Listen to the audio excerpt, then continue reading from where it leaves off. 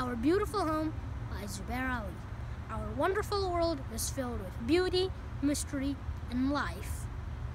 We humans used to be one with nature, but now we are apart. We pollute the planet and the sickness we have made has become rife. Us humans and nature need a positive relationship to start. Animals are suffering and the planet is dying. When will we humans stop being so blissfully unaware? The people in power have been greedy. The children are crying. If we want a good future, we need to make others aware. Nature keeps giving us, and we keep taking. Nature keeps cleaning, and we keep polluting. Trees are our allies, not our enemies.